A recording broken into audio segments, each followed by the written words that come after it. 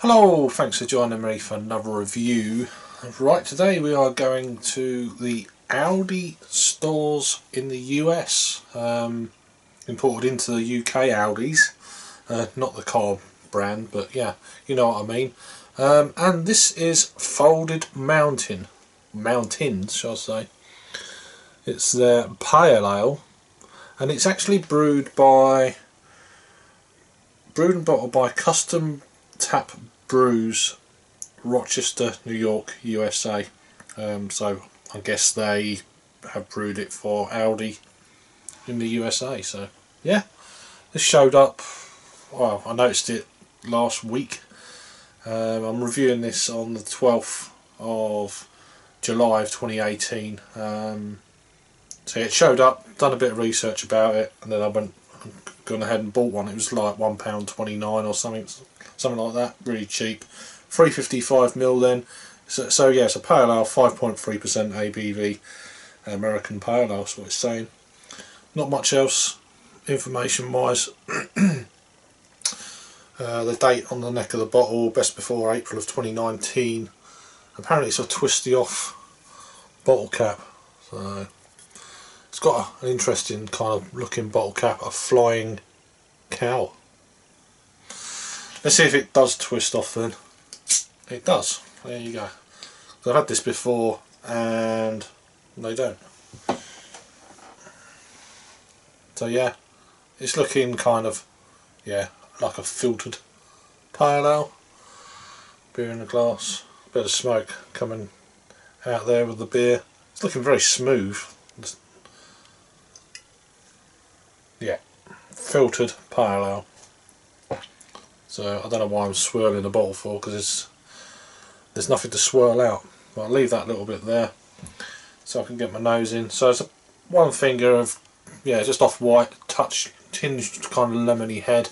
Yeah, it looks really good in the glass. Gentle carbonation running through the beer. It's kind of a copper penny colour, something like that. Amber, light amber. Let's get an aroma then. Yeah, nice lemony notes going with that kind of tinged lemon head. Straight up the nose. I've got a big nose, so yeah, there's a slight, I'm getting almost like a tinge of kind of lemonade. It smells a little bit like a lager top.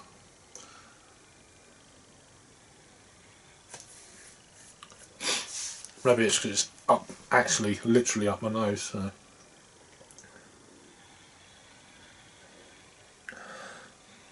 Yeah, grassy, grainy, touch of citrus there. A little bit bready in the malt. Yeah, delicate. I mean, on the aroma, so it's difficult, but let's go for the taste. See what else we can get. Cheers.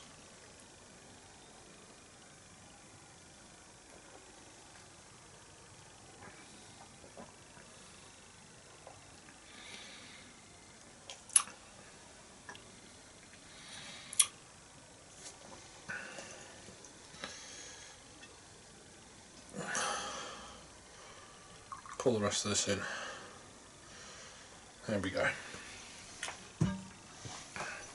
Give it another taste.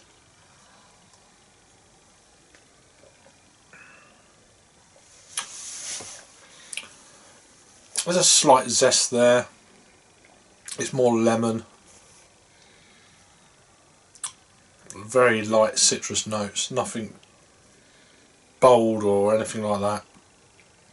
It's a little bit carbonated. I'm definitely picking that up on the stomach, and I feel like I need to burp already. So yeah, it is quite carbonated for a pale ale, I think. This is more kind of it's got that kind of Pilsner type level of carbonation in it for me. I'm going to burp in a minute. It's definitely on the way. Excuse me. Which, to be honest with you, I don't often get with a pale ale. Here we go again. Leaving an elation. But I'm trying to pick out other kind of flavours that I'm struggling.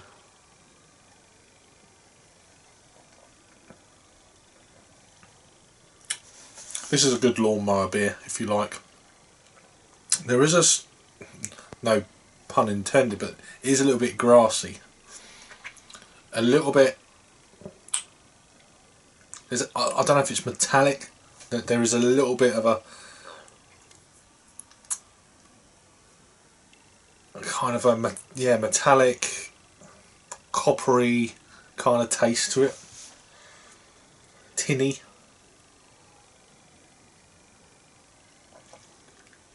I mean, it's refreshing. You're drinking it quick. You're doing some jobs around the house or whatever. You drink it quick, yeah. It's not leaving a particularly nice aftertaste for my palate, at least. It's £1.29 at the end of the day. For that price, it's all right. You could buy a few bottles of this if you go into a barbie around the mates or whatever, all that sort of thing.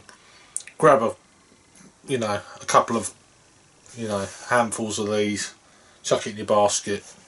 You got, I don't know how many beers you want, 6 to 8 beers or whatever. Yeah, be happy, It's not a beer to really kind of ponder over too much. I mean, it's leaving a nice lace and etc. But yeah, for a beer that if you're doing this sort of thing, yeah, there's not for me a lot going on with it. I don't know what hops are in this. There's maybe a touch of citra. There is a slight kind of dryness to it. Maybe a little bit of grapefruit. But yeah, this is a little bit too kind of light and a little bit too one-dimensional, and that's metallic edge, and it's just lingering on the palate. It's not for me. But yeah, go ahead and try it. You see for yourself, see what you think. That's what I say. So in terms of a rating, then, yeah, it's okay. It's just okay. I'm giving this a 6 out of 10. It's a 3 out of 5 bottle caps for the Untapped scale. Over to Untapped, then it's got. And this has actually been around since the 20th of June of 2015, so I've not seen it over in the UK before. 6,879 ratings, or ratings, check-ins shall I say. I always say that. 423 in the last 30 days. It's just had over 5,035 actual ratings, coming in at 3.16. About right for me. I'm giving this 3. Just says crisp light American pale ale. There's better pale ales out there. If I had a prime example, if you want an American pale ale, pay a little bit more, probably about 40-50p more. Go and get a Sierra Nevada pale ale in the the green bottle. Just go out, grab one of them as well. Compare them. You'll see what I mean. The difference is quite big, I'd say. So quintessential American pale ale, Sierra Nevada pale ale is cracking. They're about £1.80 variant, but yeah. So yeah, let me know if you've had this one before. This is from the Custom Tap Brews. This is brewed for Aldi stores US, and this is Folded Mountains American Pale Ale. 3.5%. 5.3%. I always do that. Anyway, nothing special. Let us know what you think down below. Also, Joe, if you know anything more about the brewery, that'd be cool to know. Anyway, thanks for watching, and I will see you on the next review. Cheers.